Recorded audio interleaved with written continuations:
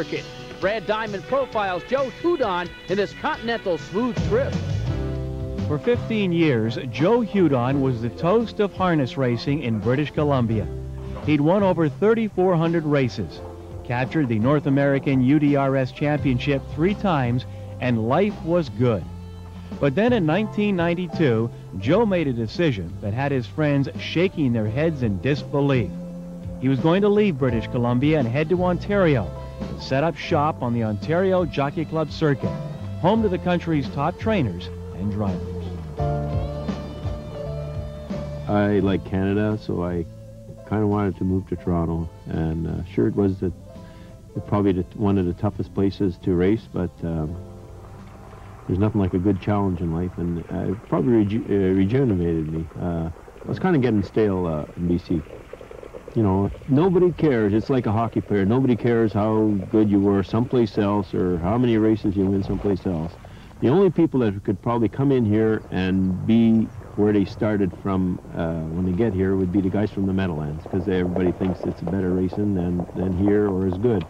And anybody else that comes from anywhere would have to start at the bottom, just like I did. Nobody cares how good I was or how good I thought I was or whatever, you know. It's like a hockey player. You're only as good as your last shift. There are many in this business who believe that drivers should drive and trainers should train, but you don't do both, especially in the big money races. Well, Joe HUDON does both, and if there's been any criticism, he hasn't heard it. Most of the owners that I got have faith in me as a driver and trainer, so they don't tell me anything, and I don't feel no pressure that way. And the guys that are driving on the Grand Circuit or racing the Meadowlands and across Canada, they know who I am.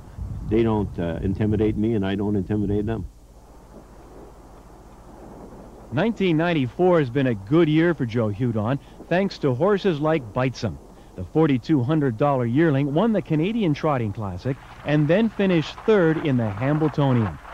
But the horse receiving all Joe's attention now is Rover Hanover.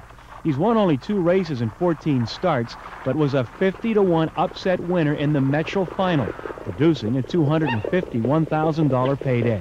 Up next, the Cadillac Breeders' Crown, and Rover Hanover has the rail. Well, Rover's a very handy horse. I don't think there's too many horses can beat him off the gate. If I time the gate right and he gets his right foot forward, there's not too many horses can outleave him, that's for sure. In the Metro, we circled him from the 4-hole, and in the eliminations last week, I had the 6-hole, and when the gate got out of the way, he was in front. So I know that they're going to have to come to him first.